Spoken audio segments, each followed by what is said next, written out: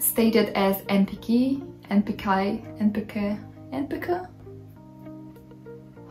What's the name?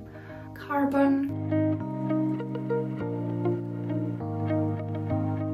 Hi guys, it's Katia here and welcome back to my YouTube channel. So today's video is gonna be a long one. Grab some popcorn or some snacks, grab an empty notebook because you will probably want to take some notes. So today's topic is gonna be all about fertilizing. In the first part of the video, we're gonna go through fertilizing, what it is, what kind of fertilizers do we use, what should you take into account when you're fertilizing. In the second part of the video, I'm gonna go through the products that I'm using in my care routine or products that I have at home and I have yet to try. A little disclaimer, I do have my laptop on my left side, so if you'll see me peeking there, because I have notes. It's a lot of information even for me. And now to begin, what is fertilizer? So fertilizer is any material that's organic or synthetic origin that is applied to the soil in order to provide the nutrients needed for the plant to grow healthy. So simply put, it is food for your plant. So the next question is, why do we fertilize? When the plant is growing, it is actively using those nutrients either to make new structures, make new leaves, new flowers, all of that, new roots as well, and it does need nutrients for basic metabolism in the plant itself. It needs them to get energy, it needs them to photosynthesize. It's the same thing as with vitamins for us and nutrients for the plant. And if the plant starts to lack one or more nutrients, it will gradually go and turn into deficiency. So usually the soil that you buy or you mix at home, if you do include some humus in there or like peat moss, it usually has enough nutrients for 4 weeks, sometimes less. It depends on the plant we're growing, how much nutrients does it need, and usually it is recommended that after that period you start to fertilize it yourself.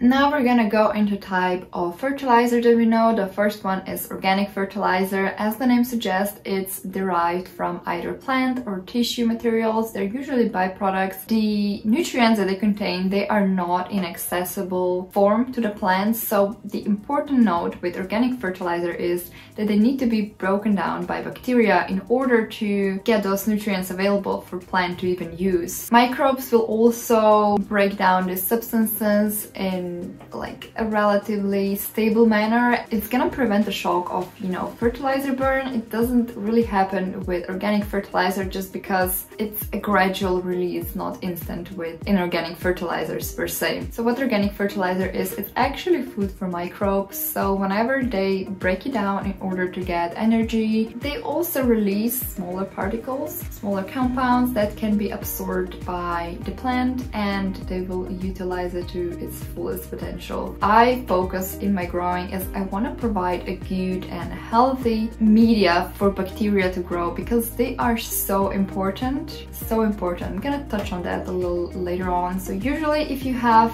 good food for the good bacteria, those will prevail and there's gonna be less chance for pathogenic bacteria to come and multiply. Organic fertilizers, so basically they're gonna keep your plant happy long term while also providing this good environment for the plant to grow in. And then the opposite of organic, we have inorganic fertilizers. It basically means that the nutrients, they're already in a state that's available to the plant so they can uptake it instantly. So you don't need any microbes to break it down, you just need to apply it to the plant and it's gonna uptake it if it's missing a nutrient, obviously. So when you are using inorganic fertilizer, and as I mentioned, they don't need to be breaking down, there is a higher chance of getting a chemical burn, so you should really read the labels. And usually it's fine if you go with a full strength, but I personally, even with organic ones, I go at lower strengths. It's more of precaution. I feel like it's better to go lower dosages and more often and constantly instead of one big shot. Inorganic fertilizers are mainly used in inorganic media, so such as pond, because pond doesn't really provide a good substrate for healthy bacteria or good bacteria to breed and multiply. They are still there, but in not as big quantities. There's not much food for them. And if you are using the organic fertilizer in pond, it does tend to stink up just because the bacteria won't break it down. And the next section that we're gonna move is how can you fertilize your plant. The first option is by using a slow release fertilizer. This is Osmicote, and there's another coat. So you get inorganic fertilizer that's packed in a little bowl which has a protective shell, and once that protective shell breaks, the liquid and the fertilizer will release with it. I know for osmocote it allegedly breaks with temperature, but for some it does break with water or sunlight and microbes as well. This type of fertilizers are great if you are forgetful of when you fertilize. I do use them in all my media just because the aerated mix that I have doesn't really have any organic rich materials for microbes. I use bark and tree fern and all of that, and before that breaks down and microbes can use it, it takes a while. So I do use some of the osmocote regularly in my... actually mix it with the aerated mix. And if you're curious about my aerated mix, I did do a video on it, so you can check it out. And then another option is foliar feeding. This, as the name suggests, you feed the plant by its foliage. So plants can absorb nutrients through the stomata, or like the little pores in the leaves where they exchange gases and water and some other stuff as well. The most of them are on the bottom side of the leaf, so on the apexials.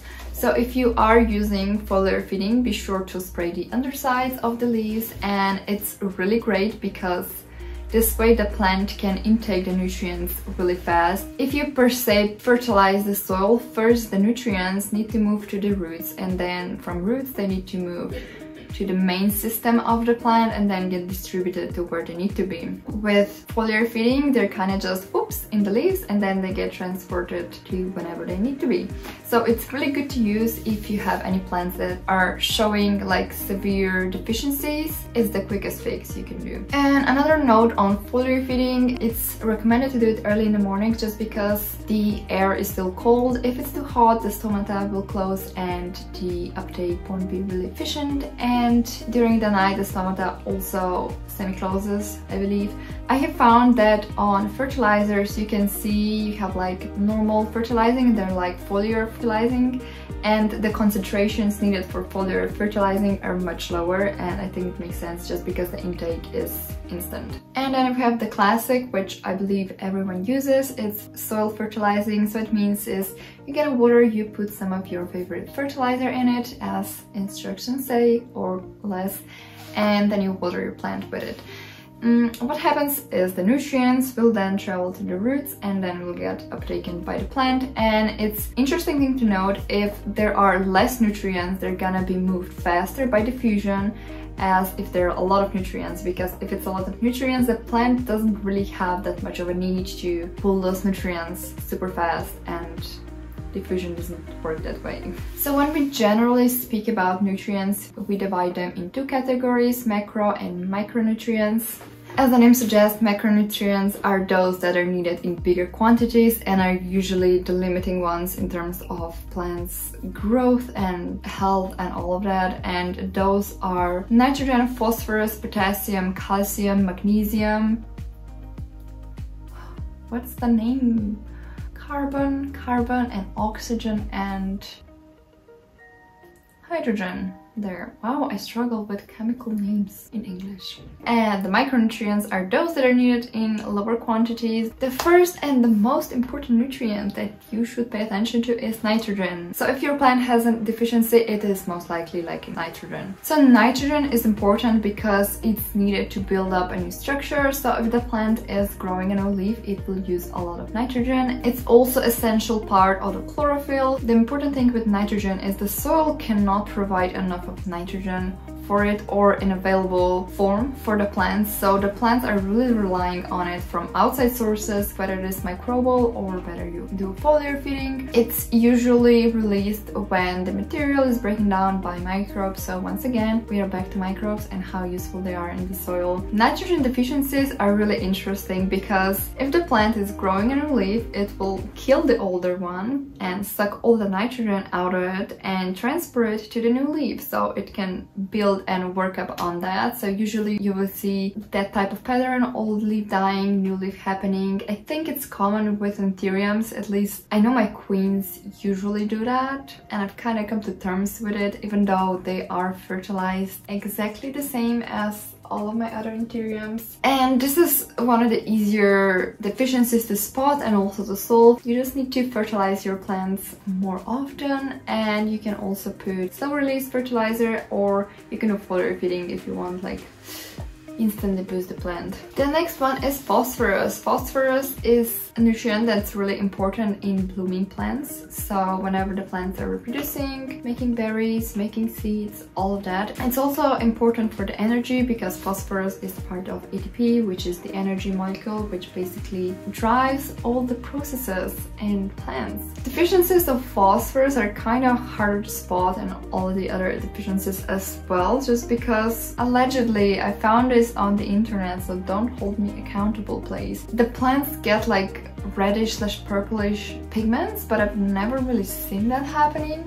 I think with anthuriums it's easier to see. If it's not fertilized enough, it will just abort its inflow. I think that's the easiest way to go about it. Or if you're pollinating alocasia or monstera or whatever you're tinkering about, you just keep that phosphorus level high, okay? And then the last one is potassium. Potassium is also important for water movement and transportation of carbohydrates and nutrients. So it basically keeps the metabolism of the plant going, if you know what I mean. And those three nutrients, so nitrogen, potassium and phosphorus, are also the ones that you will see stated as NPK value on the fertilizers. So it goes NPK 15, 10, 15. Means that there is 15 milligrams per 100 grams of nitrogen, 10 milligrams of phosphorus, and then it's 15 milligrams of potassium. The more you know. And now we're gonna move to another important role that affects the availability of nutrients in the soil, and that is pH level of the soil. pH level actually means how acidic or alkaline your soil is, and it's put into numbers based on concentrations of certain ions. So majority of the soils that we are using, they are more on the acidic side. Usually it's 5 from 7. If you have some really acidic soils, they can be on 4, which again is kind of low if you think about it. And as I mentioned before, pH levels dictate how available will be your nutrient to the plant. So the optimal pH for majority of nutrients to be available is around 6.5 to 6.8, which if you think about it is kind of high, and the soils and the materials that I use tend to be more acidic than that. So we have moved to somewhere more acidic spectrum, and if you look at the chart, you can see there's less nitrogen and less phosphorus available at like 5 and 5.5, and there's also magnesium is not as available. Can you really do much about it? You could buffer your soil to a certain pH. I've actually never measured it. I should. We do have a pH meter. I should definitely do that. Part 1 of the video done. So this is it for a guide about fertilizing and which products that I use. Hopefully it's been useful. You've learned something new. I do really hope you've learned something new, and in a manner that could explain some of these more challenging processes and all that for you, and that you understood it. Like if that happened, good.